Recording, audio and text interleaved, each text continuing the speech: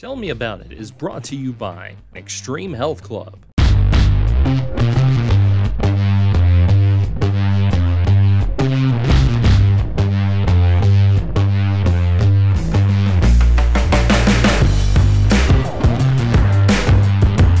Welcome back to Tell Me About It on Glasgow EPB Channel 6 local channel. You can catch this show every Thursday night at 6 p.m. live, or you can catch it anytime on the YouTube channel. And you can catch it on 104thescore.com and kysports.tv. We are transitioning to basketball season. We'll have some football talk with Trevent Hayes here in a little bit. But first up, we have some basketball players from Barren County High School. We have Graham Hall and William Compton. And you guys, I don't know if you guys are the torchbearers for the team this year. You lost a couple of, I don't know, okay players from last season, didn't you? Yeah. They may have scored almost every point and got almost every rebound.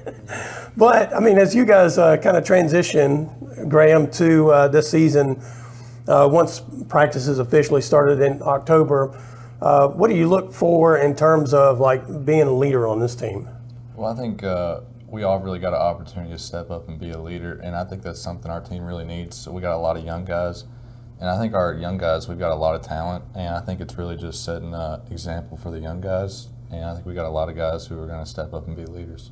Well, you did have quite a few sophomores on the team last year, and I guess mostly guards, I think, is the way it worked out. You guys are two of the bigger guys. So what are some of the keys to success for you guys this season, William? Defense, rebounding. We lost a lot of rebounding with Eli and Aiden last year, so we got to have a lot of guys step up and rebound. Is that one of the things like you're called upon? I mean, what's your kind of role on this team? Yeah, that and shooting, but we got to have a lot of rebounders especially. I know, Graham, you'll be one of the inside guys, or at least from what I saw during the summer and last season, that's kind of your role. So are you also kind of called for to be some of the rebounding and inside defense? Yeah. I mean, I think Mason Bunch and Will, I think they both bring a lot of rebounding too that we need, especially so. When Mason's kind of what people like to call these days like a stretch 4 or stretch 5, isn't he? Yeah. Because, I mean, you guys kind of call on him to hit some threes and create some matchup problems with some players because of the way he plays. So the season gets started in a couple of weeks. Well, really, it's about a week and a half now. And what are your expectations for the season, Graham? Well, I think we're going to surprise a lot of people. You know, I think we're going to be a really fun team to watch too. We got a lot of guys who can hit shots and make plays, and you know, a lot of people, I think their expectations aren't very high, but I think we're going to surprise a lot of people. What about for you, William? Yeah, expectations don't change from last year to this year. I think we still expect to play in the district championship and hopefully give ourselves a shot at Region 2. Is that one of the things about playing with the Barren County Trojans, is that year in, year out, no matter who graduates, who comes up, that the expectation does not change, William? Yeah, we have the same expectations every year, no matter who we've got coming back. When you look at the district, like I said, you guys lost key players from last season. I think obviously Warren East, which came in last year and won the district championship, lost a bunch of key players.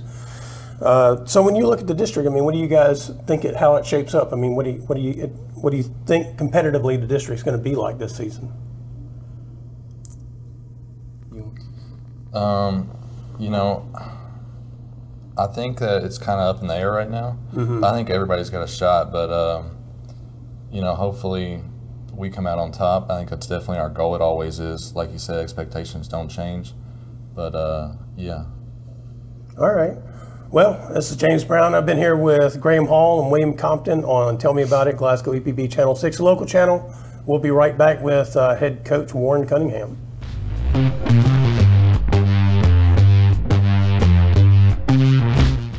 Extreme Fitness has doubled in size, now with over 8,000 square feet of co-ed weights and an upgraded 90-degree saline therapy pool. The Extreme Fitness campus also holds the exclusive Extreme Fitness for Women complex and Extreme Blend smoothie bar. You have to experience the variety of classes to realize the impact they have on their clients. Personal training is with the best in the business and is available and tailored to fit individuals. So start your journey today at Extreme Fitness and Health Club.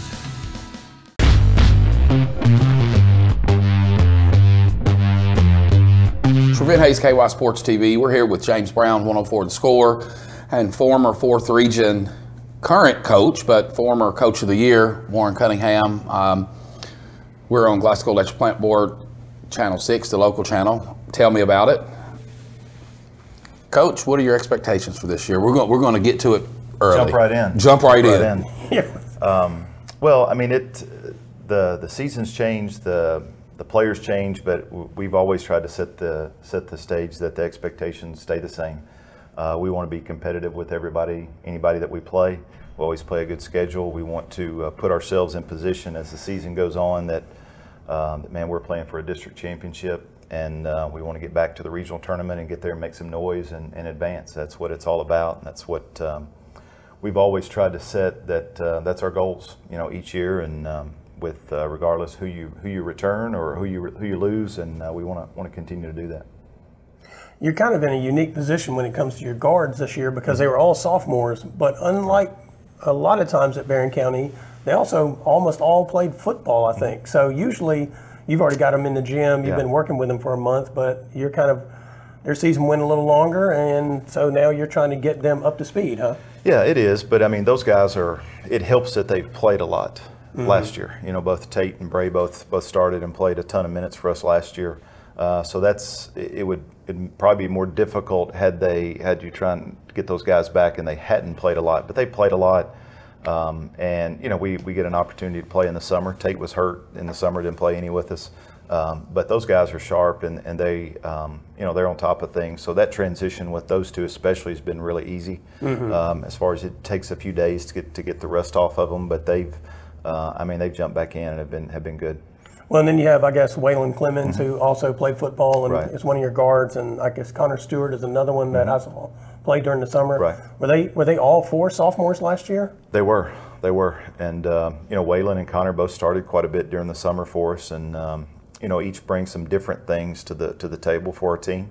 Waylon's got some toughness and got some playmaking ability, can help us handle the ball, and just does a variety of things. Going to rebound a little bit for us and guard. So. He's a Clemens, so he's got some toughness about him, and but he does a lot of good things for our team. Cash Moore is another guard that played some for us this summer. That's a senior, so we got 5 seniors that are all going to play important roles for us. Graham Hall and William Compton, as you guys talked to, along with Mason Bunch and Carter Browning, all going to have some important roles for our team. Yeah, Coach.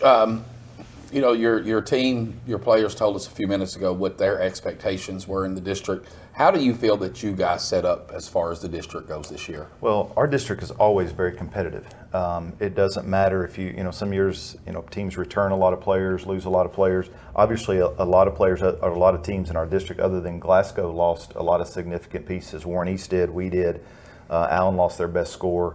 And Glasgow returns a lot of their pieces. So I think that's probably early on that they have an advantage. You just hope over time, at least from our perspective, you hope over time you get some guys experience and you can be there in the end. But this district is always very competitive, and even if there's a gap in talent, man, those games always have a way of working out where it comes right down to the end, and you got to make plays and get stops. You got to rebound. You got to do those things. Because when you get into district play, the teams know each other, players know each other, so you really got to be able to execute and make plays.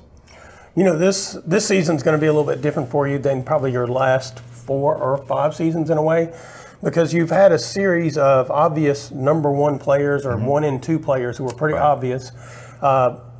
For you as a coach, though, this year you don't really have that. No. You have a lot more freedom. Does that allow you to kind of change how you want the offensive plays, defensive sets that you want to call? Absolutely, and you got to play to the strengths of your players. And I was thinking about that the other day because last year, you knew who was going to score for us. Eli, Aiden, Carson Beckham. Those 3 guys, especially, were going to be. Just about every night, you knew one of those 3 were going to lead us in scoring, and most nights it was Aiden or Eli. But with this team, I think we have probably 5 or maybe 6 guys that could and will lead our team in scoring, and it could be very balanced. So there's a lot of advantages to that from an opponent's perspective, as far as not knowing who we're going to go to or who's going to be. You can't key on 1 or 2 guys because we have a lot of guys. We're probably not going to have very many guys score 20 or 25 this season like we did, but I do think we have 6, 7 guys that can score 10 or 12. So it's about figuring those things out, maybe playing a little bit different with this group. Other than Graham, we're probably not going to throw it inside a whole lot, and that's okay. Just figuring out how we're going to play and who's going to play what role. Yeah. As a coach, do you feel it's more important to have 6 guys that can score 12 the same night versus having, one guy that everybody expects to get 20, Depends 25? on how good that one guy is. Gotcha. But I think look, it's harder to, as far as me, when we're playing somebody else, it's more difficult to scout and to prepare for a team that has multiple guys that can score it. I think from that perspective, that's what I was getting at. But because if you can do more things on 1 or 2 guys than you can on 5 or 6. Right. So I think there are definitely some advantages to that, being able to have multiple guys, because we're going to play a lot of guys that can all bring something to the table, whether it's, William and Mason both shoot it really well. We got other guys that can shoot it. Bray and Tate can make some plays. Waylon's a playmaker. Graham is a finisher and makes plays, can shoot it a little bit. So we've got a lot of different guys that can do some things, and it's about us putting those pieces together. But I definitely think there are some significant advantages to that. On the defensive and rebounding side, I mean, you can't replace an Aiden Miller unless you have an Aiden Miller. That's right. So on that front, I guess you're going to require, or you're going to need your guards to rebound. You're going to need a bunch of different guys to try to get boards, because you don't just have that one stud inside. Yeah, exactly. And I was just telling our team that the other day. Aiden and Eli were probably at 8 and 7, 8 and 8, 9 and 7 rebounds for the season. So we're probably not going to have anybody that average 8 or 9, but we better have a lot of guys getting 4 or 5. Mm-hmm. And if you do that, kind of like the scoring, you can make up for it.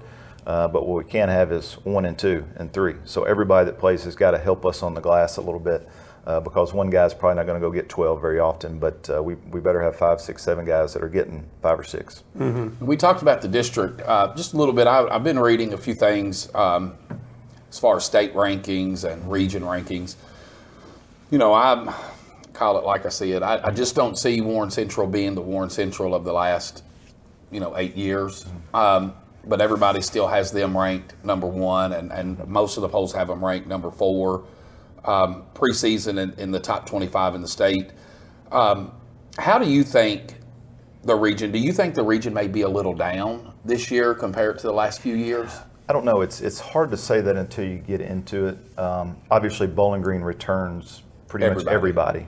And I think they're the clear number 1. I think they're a top 10 team in the state. And I think Warren Central is clearly number 2. They return their best player, and they've still got some good pieces to go with him, just based on what I saw this summer and what I've seen with their guys in the past. So I think, especially when you're the state champion, you return your best player, you're going to get some attention just because of that. But I think they're clearly number 2. I think after that, the rest of the region lost a lot of well-known players. Yeah. Isaiah Andrews at Warren East, Eli and Aiden with us. So, there were several important players that everybody knew that was lost. So I think it's kind of early to say whether the rest of the region is down or not. I think over time we'll see that, because, in our situation, I think we have good players that just didn't get to play much last year because they're behind Aiden Miller and Eli Brooks and those guys. So, and other schools are probably in the same situation. So I think it's kind of early to say that. Our region is always, as you all know, it's very competitive, but it also goes through the 14th. It goes through Warren Central and Bowling Green until some of us do something about that. Right. And that's very well deserved on their end. But I think as far as whether it's down or not, I think that remains to be seen. I'm just anxious to see how we were talking about the transition from football to basketball. Obviously Bowling Green is planning to make a run to play, the second weekend in December. But I've been noticing that a lot of these Bowling Green players, Deuce Bailey, Travie Barber, I think they've got four kids that play significant minutes for them that are starting to get major D1 football offers. Right. And I'm just anxious to see if any of those kids are going to opt out of playing. I hope they all do.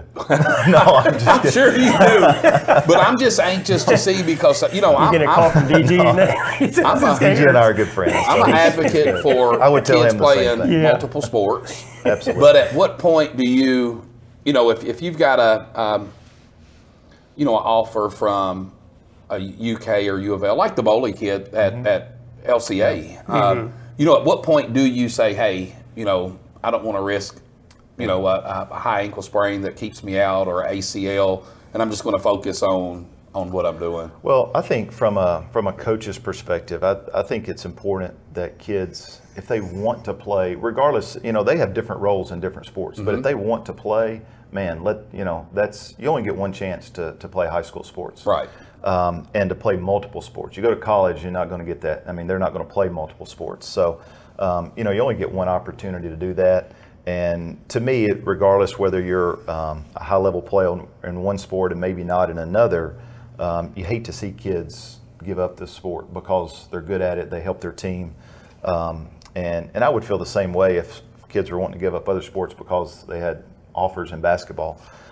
So you hate to see that because it hurts the game. It makes teams not as good if that kind of stuff happens.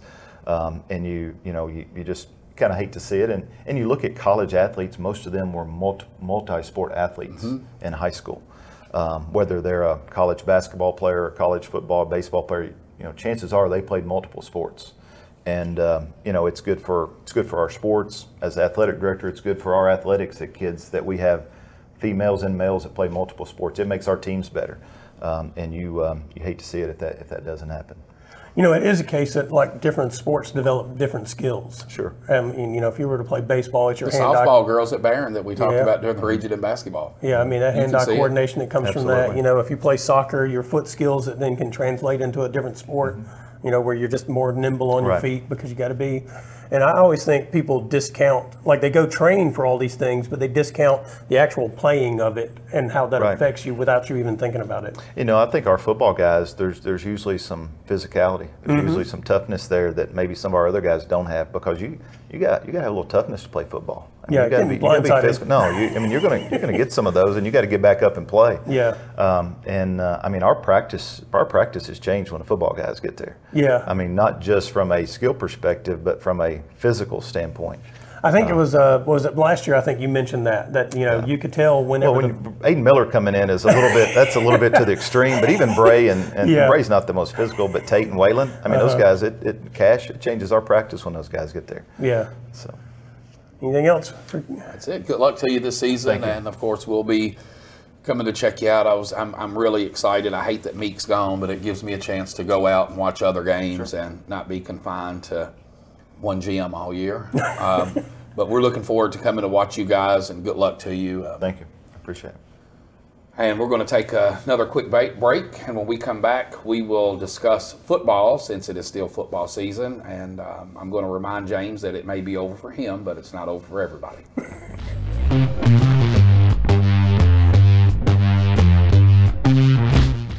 Extreme Fitness has doubled in size, now with over 8,000 square feet of co-ed weights and an upgraded 90-degree saline therapy pool. The Extreme Fitness campus also holds the exclusive Extreme Fitness for Women complex and Extreme Blend smoothie bar.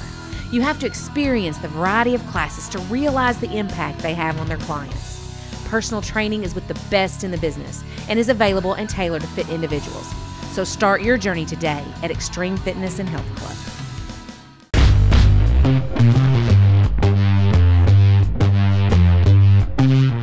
Welcome back to Tell Me About It. I'm James Brown here with Trevent Hayes.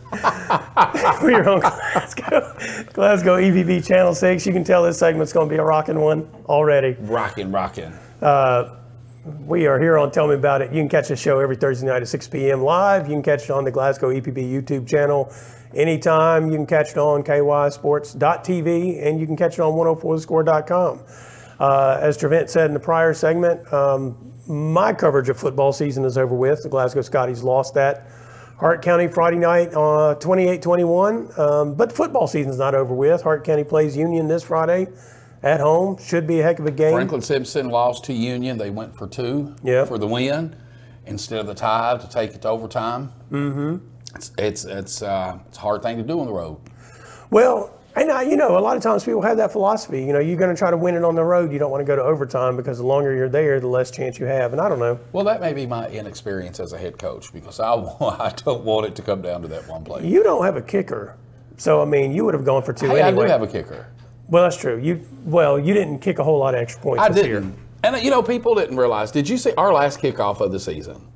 Mm-hmm. My regular kicker was hurt. Mm-hmm. and I have a kid said, "Hey, coach, let me kick." And at that point, I was like, "Okay, go kick." He did a good job. He kicked it to the 10. He did. I said, "Why didn't you tell me you could kick all year?" He's just waiting for his chance. Just waiting. Just waiting. But that you know, we've been kind of talking about 3A all year. Yeah. And the district that's here. Mm-hmm. You know, I just think, I still think that Hart County can beat Union County. I do think they'll beat Union County. I actually thought Franklin Simpson was going to beat Union County. I did too.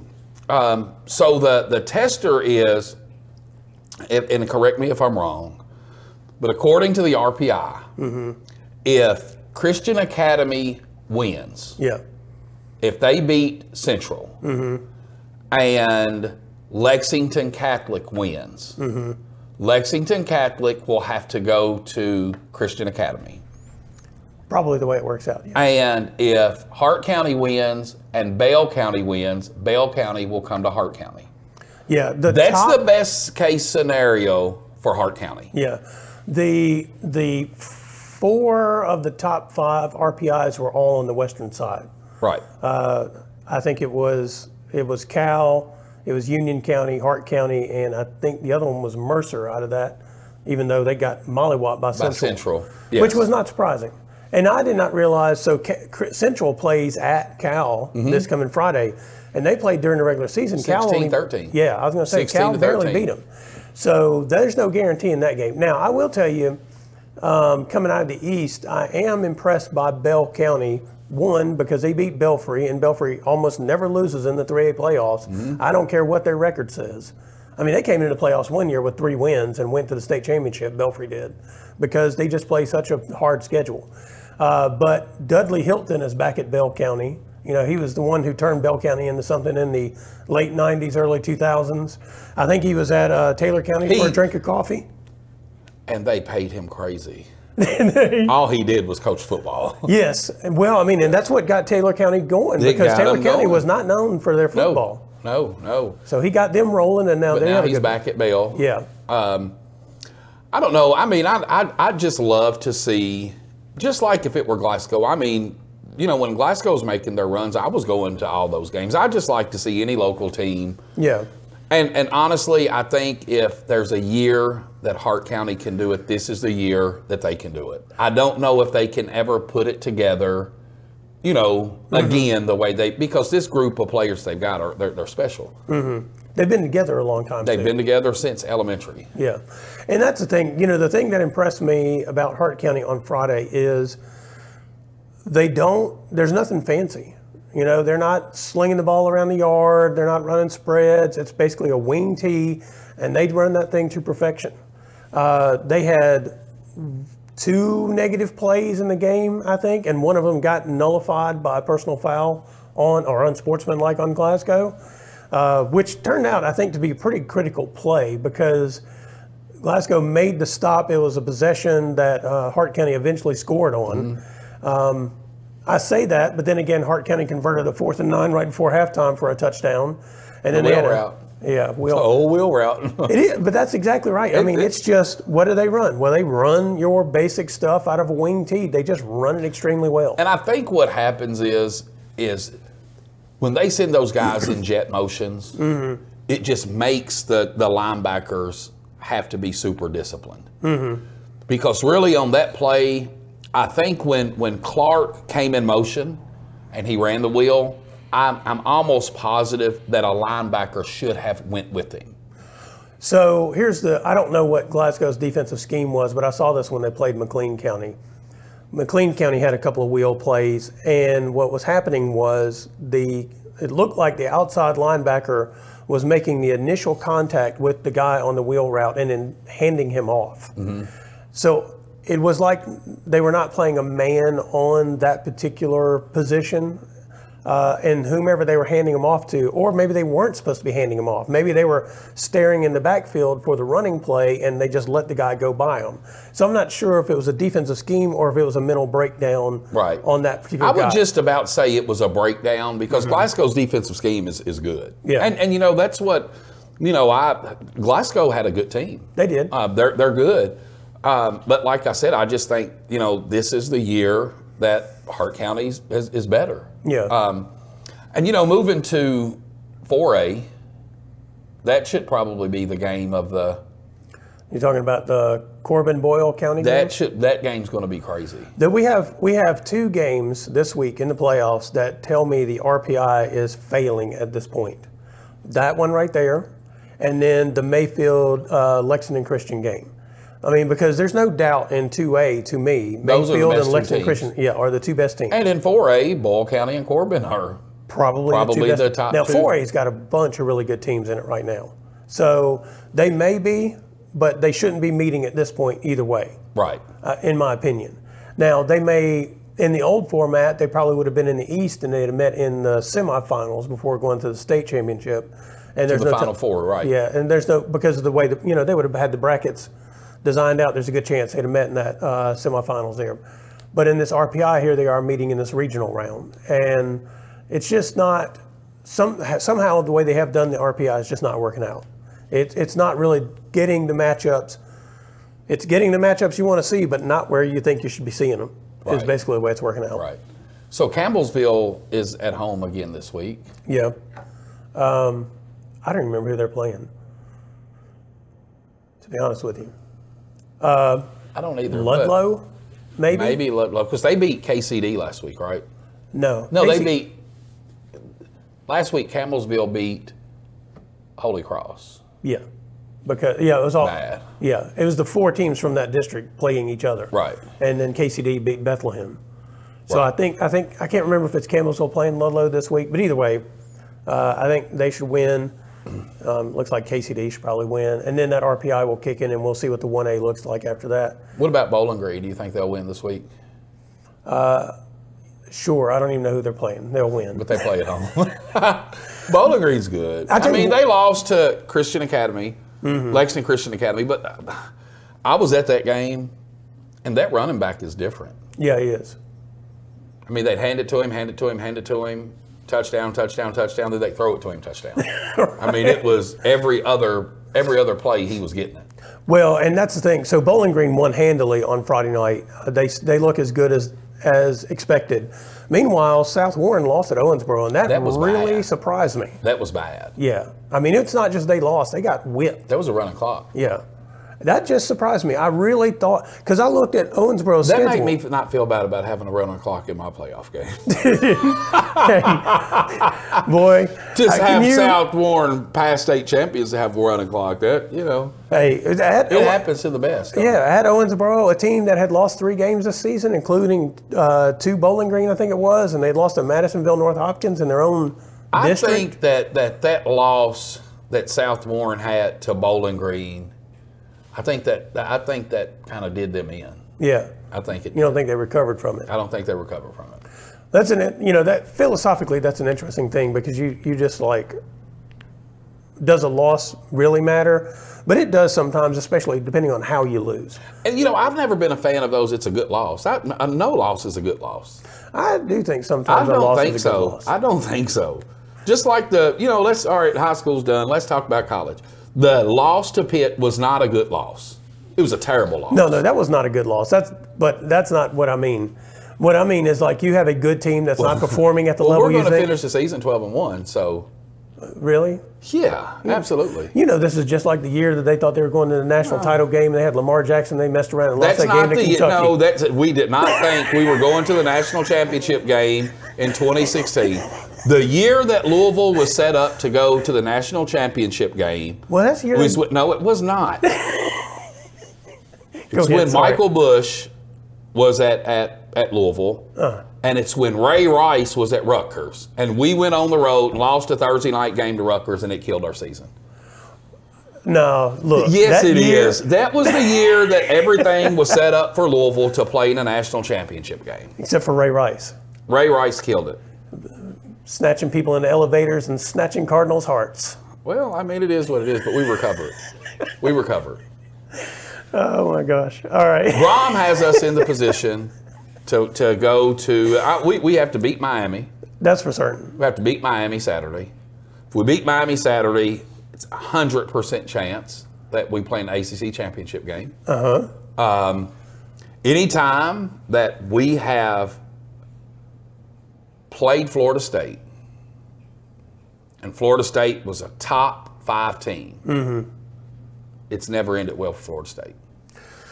Well, that year it's never ended well. That year I was referencing is the year that they had one loss. They lost at the goal line against Clemson, and then they had beaten Florida State. And there was 4 plays that James Quick should.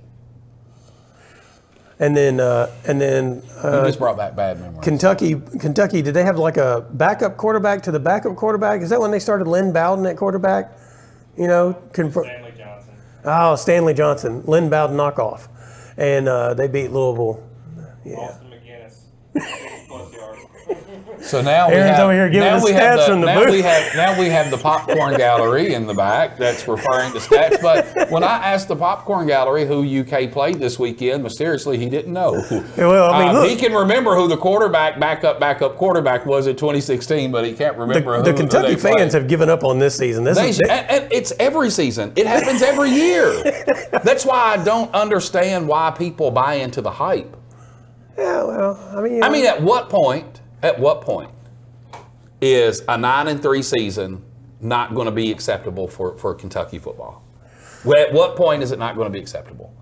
Well, there's a reason there's the common refrain in the state of Kentucky when you get to November, and it's thank goodness it's basketball season. Well, that's at UK. Well, that's what I'm saying. Yeah, you said the state of Kentucky. Don't refer to Louisville in that conversation because we're still. Well, you aren't football. the only one who would think Louisville should be attached to Indiana and we'd be done with it. I don't think that. I don't either, but I'm just saying, be careful when you start saying those But you do because things. you said we'd be done with it. See, that's what I'm saying. Yeah, there's just so many U of L haters in this world. You know, I like the University of Louisville though. My daughter went there. My son's a big fan of them. So what happened to you? I just don't care about any of them because I'm not from Kentucky. I mean, I want them all to, the same thing you said about the high school football thing, I feel the same way about college. I mean, I want them all to do well. That's high school. For me, that's high school. It's not. I don't want Kentucky to win. My favorite thing about college sports is fans. Aaron, you shaking your head. Do you want to see Louisville successful and play in a national championship game, Aaron? In football? Yes. You're not telling the truth, Aaron. You are not telling the truth. Aaron. For Louisville basketball to lose. Always. Aaron says he would be in favor of Louisville football winning, but not in favor of Louisville basketball winning. See, but no, seriously, I'm in favor of all of them winning. I'd like for Kentucky and Louisville to play in this final football game of the season with something on the line for both of them. That's what I'd like to see because then that would be a lot of fun instead of having one fan base be like. My only objective is to ruin Louisville's year. You know, and that's what it is. That's what it is. I know. Just a quick reference back to basketball. Yeah. I can't believe I'm saying this, but it's time for Kenny Payne to go. Oh, I thought you were going to say it's time for Kenny Payne to get a raise. A raise for what? I mean, a raise for figuring out ways to lose games and play poorly against teams you should smoke. I mean, that takes skill. But at this point, I like digging at everybody, to be honest with you. I know you like digging. I know you like digging. But at this point, you know, who is available to, who do you go try to get? The janitor, the way this team's going. Now, you're taking it a little too far, George. I mean, you kind of overstepping your boundaries just about 40 feet. Right. Well, I mean, he's available. He's right over there. He's ready for the game to be over with. Might as well see what kind of stuff he could come up with. Santa Claus will not be bringing you gifts this year. I know. I'm getting some Louisville coal is what I'm getting. And I hope it's on fire. You know, I'm kind of disappointed because last year I defended Kenny Payne. I did too, but now it's you know, the comments that he makes, you know, basically we're never going to get good talent that the other teams are getting. That's what you're getting paid for. Yeah. You're supposed to be a recruiter. You can't make excuses and blame it on the players when these are the players you brought here. You brought them. Last year you had that option because you didn't bring them all there. Now, you could have done a better job, meaning Kenny Payne could have done a better job recruiting coming into last season, but I could excuse that one. He's had a whole year. If the players aren't the players he wants, well, you brought them here. I mean, just if you feel like you need to fill out the roster, then that's probably doing it the wrong way. If you can only find 5 guys that play the way you want them to, you only got 5 guys on scholarship. Right. Bring in a bunch of walk-ons otherwise. I mean, yeah, his crying about his situation is the part that's really detrimental for him. Because it's like he's already given up. Yeah. Let's close it out with could be the highest college football coach's buyout in history. Mr. Fisher? $76 million. Yeah, well. Would you ever try to coach again if you cashed out $76 million? Man, I wouldn't have tried to coach again when I cashed out the prior time for him. I mean, meaning the money he made at Florida State. I wouldn't have even taken the Texas A&M job because. Do you think he knew he would do this and get that big buyout? Heck yeah. He had to have looked at the track record of Texas A&M football and figured out that the last time they didn't have somebody they fired was Bear Bryant in like 1954. Every other coach who's come through Texas A&M is an 8-3. So who do they go after? Well, I mean, I know who everybody says they should go after. He's not that going. Dude ain't. He would be stupid to go to Texas A&M. Well, who do you think? Dion would be stupid. He'd be stupid to go to Texas A&M. But he is losing recruits because they think that could happen. Well, I mean, that's people trying to make sure he doesn't get the recruits is what's happening there. That's a good old-fashioned, well, you know, Dion's not going to stay there for very long. He's going to go to a bigger school so he doesn't, so they can cut down on his ability to he can't afford to leave. You offense. can't leave Travis Hunter and Shador because they can't transfer. What year are they both in? Sophomores. They're both sophomores. Okay. So he's got to be at Colorado for one more year. One more year. They'll both leave after next year. Yeah. So, I mean, I don't think Deion Sanders is long for Colorado, just like I didn't think he was long for Jackson State. Do you think there is a place for Deion Sanders in college football that could be his forever home? FAMU.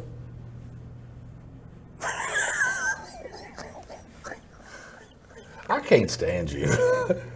He's not going to Florida A&M. I think eventually he'll be back to Florida State.